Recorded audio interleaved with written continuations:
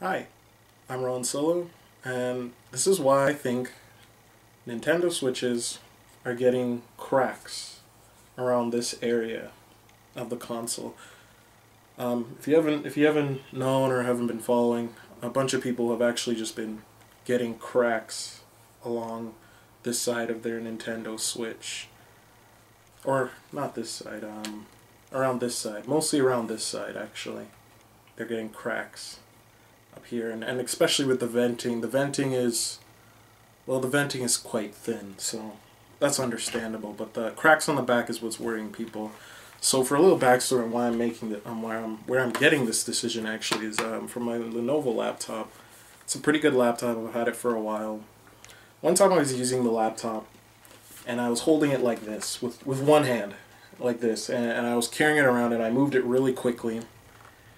And it caused, I doubt you guys can see it, but it caused a crack here, right here where the charger port is. It caused a long crack all the way here. Not sure if you can see, just take my word for it. But that's simply because I was holding it with one hand, and I guess it caused the weight to crack. And so you might be wondering where I'm going with this, but I don't know if you guys do this, but this is a habit for me since I've had the Switch actually. So I'll be playing a game, for example Splatoon 2, and usually sometimes when I'm using my Switch I'm multitasking between my computer or doing a little bit of drawing and then going back to my Switch and playing. But usually it's like in between matches, so it's for a few seconds I'll multitask. And what I'll do is when I'm done, I'll hold the Switch like this. I'll hold it from the Joy-Con. And again, obviously I'm talking about people going in full handheld mode like this. So I'll be playing like this, and when I'm done, I'll move the Switch screen out of my face, and I'll hold it only from the Joy-Con area here, and I'll hold it like this. I don't know if you can hear, but there's actually some creaking when I do it like this. And I can imagine a lot of people probably do the same thing when they're just, you know, idling, doing whatever. They hold it with one hand or do like this. Even maybe having your fingers here is not enough. Because after I started hearing this creaking sound it makes when going like this, because this isn't the most, like, this is very snug on it. It won't drop out or anything. I do still have to push the button to remove my Joy-Con, but this isn't, you know, it's not like a permanent fixture like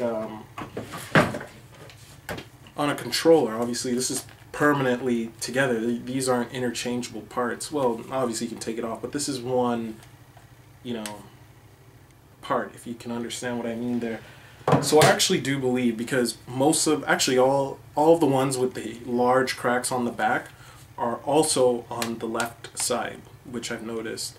And as most people are right-handed, I'd imagine when you're idling to do something else, you're going to use your right hand. And I could see that that's possibly why people are getting cracks on the back of their Switches. So I'm just saying, look out for that. Obviously, this isn't a definite reason on why people's Switches are cracking. I can't really say anything in experience to my Nintendo Switch, as in I got mine pretty new. This is a refurbished Switch. I got it straight from Nintendo, and so far I've had no problems, but this is about a month in, so I doubt I'm going to have any problems.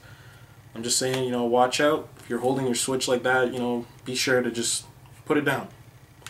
Don't do this. Maybe I am the only one who does it, but it's a pretty good explanation. It fits together on why, possibly why people's Switches are cracking, so look out. Hopefully you don't get cracks on yours. As far as the grill is concerned, not sure about that, but have a good one.